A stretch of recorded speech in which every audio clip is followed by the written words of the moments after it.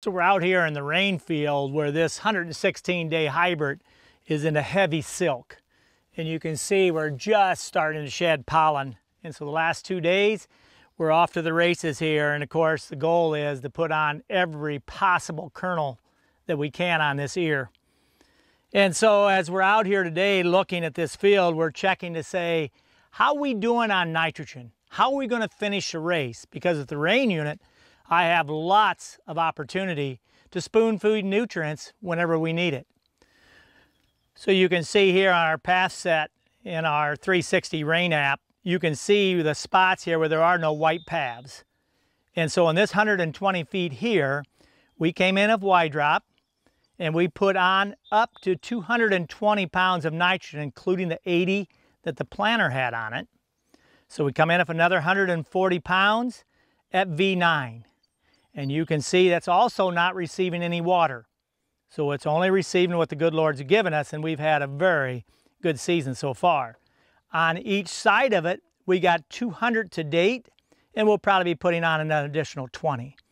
Now as we go to the south, if we go down here to pass 53 and 54, you can see there that we only have on 150 pounds of total nitrogen, 80 with the planter and 70 with the rain unit. So that's where we'll see if we needed the additional nitrogen.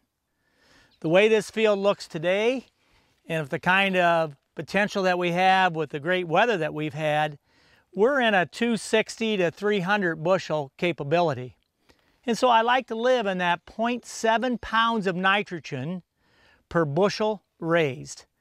And so if you think about if this field has potential to hit in that 300 range with the rainwater that we've been able to put on, we would need to have about 220 units of N, and that's what I've got scheduled, is another 20 units to go on here next week. We just took on 2.5 inches this week of rain, and it was a real blessing. So as I look at this stage of this corn, I'm in here and we're digging some roots, and we're taking a look and saying, where's the gas tank? And there's several ways we can do that. You and I can split plants and we can look to see where the cotton pithing is and which node. As we get closer and closer to the bottom, it tells us if we're going to run out in the gas tank and before harvest. Or we can come out like we've done here today and we can pull soil samples at 12 inches deep, and I can come in here and what I usually do in that case for rain, where we know that we're doing a 15-inch band of water and I've had ammonia sulfate and nitrogen in here, I pull 6 cores. So I come out here at the 7.5 to 8 inches from the corn plant, and I come down in here and I just go ahead and I pull 6 cores per row. And we just put that right here in the bucket itself. And so I pull 6 holes across, and I go to a different row and do the same thing. So I'm only checking for if our SOILSCAN, our 360 SOILSCAN, which is going to tell me nitrates available today. What's this plant have capable in the soil profile in its root system to pick up and finish the race? But basically at 200, where we had 200 pounds on with the rain unit, we have left to use yet 91 pounds of nitrogen. That's a lot.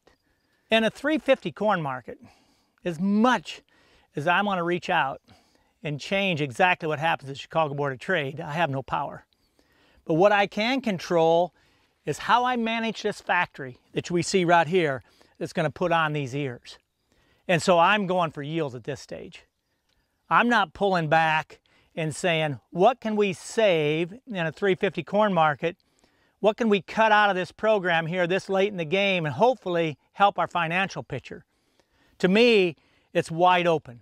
So if I put on another 20 units of N and we bought it for 48 cents, so we're looking at $10 or 3 bushel. I'll take that shot. I want to make sure this plant has everything in its potential that it can. So what I see right here, I'm excited. We got green leaves all the way here to the very bottom. The 2 bottom leaves are showing no nitrogen deficiency where rain's been coming through here.